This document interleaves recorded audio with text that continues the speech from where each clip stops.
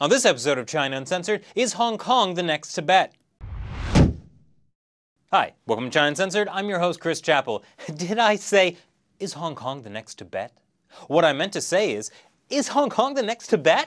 Think about it. Since the Communist Party took over, Tibet has gone from a backwards, feudalistic land ruled by the iron fist of the slave master lamas to the prosperous land we know today. Why, of the 4 cities in China that have breathable air, one is Lhasa. And look at this beautiful scenery. Before, it was cluttered up with monasteries, over 6,000. Thanks to the Chinese Communist regime, by 1976, that number was reduced to 8. I know, some of you say I'm too critical of China and are probably assuming I'm going to make fun of them for not finishing off those other 8. But hey, you know, I'm not. I mean, they were so busy burning down things inside of mainland China back then, and there's only 24 hours in a day, there's a limit to how much you can destroy, even for the communists. Why, mainland rule is so beloved, the Tibetan people welcomed a proposed law that would replace their own language with Mandarin in schools. Can't you hear them cheering? They're so excited! Anyway, the Mandarin thing is handy because the place is getting flooded with Han Chinese moving into the region. And with snipers on every rooftop, you don't have to worry about dangerous religious fanatics anymore. So, if the People's Republic of China has been able to do so much in Tibet, just imagine what they could do in Hong Kong. And think about it, they took over Tibet in 1950. They've only been in charge of Hong Kong since 1997. Before that, Hong Kong was a barren wasteland. At least it was in the 1700s. I'm a little spotty on the history since. But look at it now. Oh yes, there are some exciting developments happening in Hong Kong. Many of the tried and true practices they've implemented in Tibet are already being used in Hong Kong to spectacular success. For example, erasing the native language. In Hong Kong, they speak Cantonese, which is also spoken in neighboring Guangdong in the mainland. Well, ever since the handover of Hong Kong back to the Chinese rule in 1997, they've been pushing Mandarin in Hong Kong, especially in schools. Why, state-run China Daily even suggests that Mandarin should be the only language used in public schools. Even great intellectuals like Peking University professor Kong Qingdong suggests the same, when he's not calling Hong Kongers bastards, thieves, and dogs. 这就是王八蛋，这种人就是给人家英国殖民者当走狗当惯了，到现在都是狗，你们不是人。 And with the influx of business from the mainland, some even think that in the near future, Mandarin will be the official language in business, school, and of course, the government. And the push for Mandarin has been pretty successful. Half the population can now speak Mandarin. 10 years ago, only 1/3 of Hong Kong could. Actually, last year, Mandarin overtook English as the second most spoken language. And because Mandarin is the official language of mainland China, most Westerners are learning that and not Cantonese. I'm certainly guilty of that. Ironic, since the only part of China I could actually visit would be Hong Kong. But there are some naysayers out there, namely about 85% of the population. According to a 2011 survey by Hong Kong University, only 16.6% of Hong Kong residents identified themselves first as Chinese citizens. The others consider themselves Hong Kongers. They also did a poll where less than 1 in 3 people said they felt proud of Mandarin. Then there's the 90% who responded to a poll by the South China Morning Post that said they'd rather go back to British rule. But so then, who are all these people identifying themselves as Chinese? Well, it could be all the mainland Chinese flooding Hong Kong. They buy up baby formula, infuriating Hong Kong mothers who now don't have enough for their own children.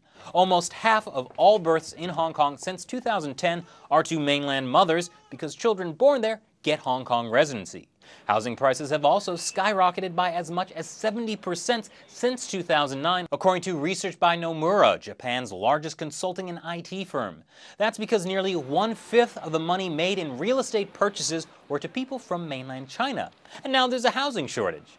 Resentment in Hong Kong towards mainlanders is at an all-time high. In 2012, this full-page color ad was taken out in the popular Hong Kong newspaper, the Apple Daily, with a giant, menacing locust perched on the mountains overlooking the Hong Kong skyline. Guess who the locust was supposed to represent?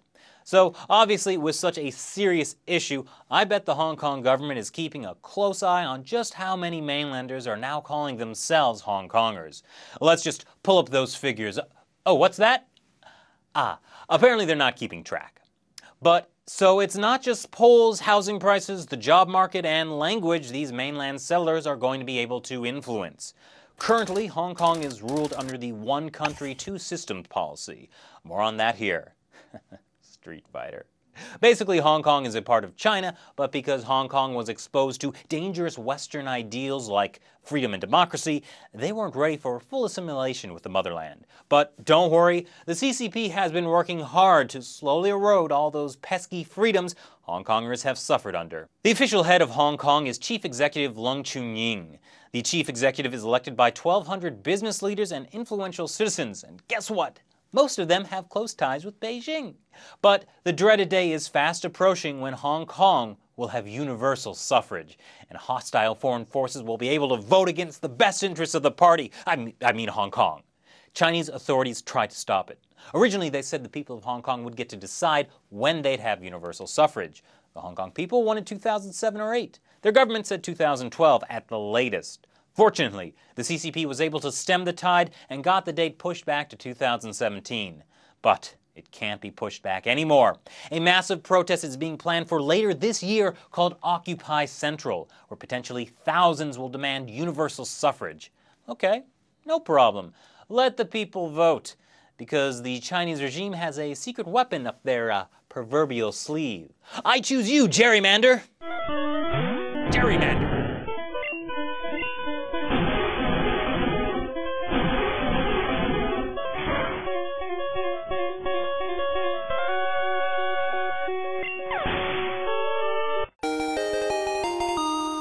Oh, gerrymander, we share such a special bond. Gerrymandering is a political term that comes from the U.S. It was first used in the Boston Gazette in 1812. The governor of Massachusetts, Eldridge Gerry, redrew the electoral districts of Massachusetts into a bizarre salamander shape, hence gerrymander. So this gave his Democratic Republican Party a huge advantage in elections. Basically, the people voting were his people. Now, that was physically redrawing a district, but flooding a region with your own people so elections will turn out the way you want is pretty similar. Now, to vote in Hong Kong, you need to be a permanent resident. You get to be a permanent resident if you were born there, which, remember, is one of the reasons why mainland mothers have flooded Hong Kong hospitals to give birth, or you have lived there for at least 7 years. So, Hong Kong wants to vote. Sure, no problem.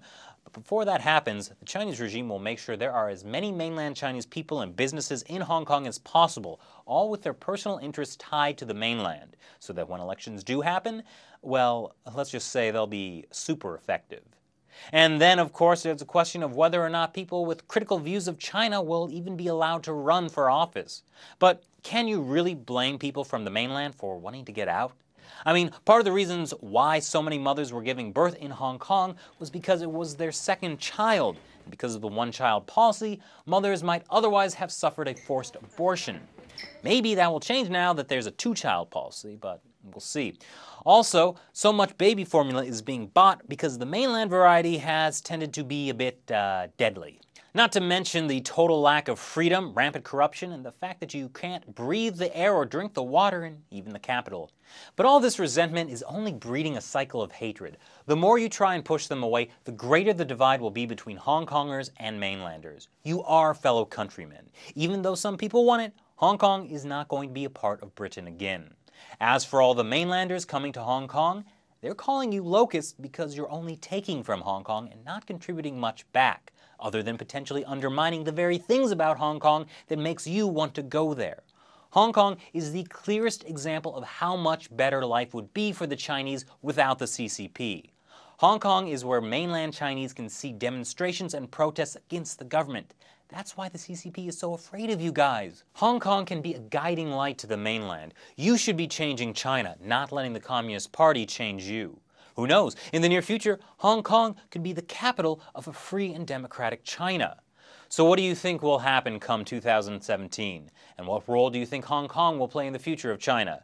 Tell me your thoughts in the comment section below. Be sure to subscribe, share with your friends, and check out the China Uncensored Facebook page for more. Once again, I'm Chris Chappell. See you next time.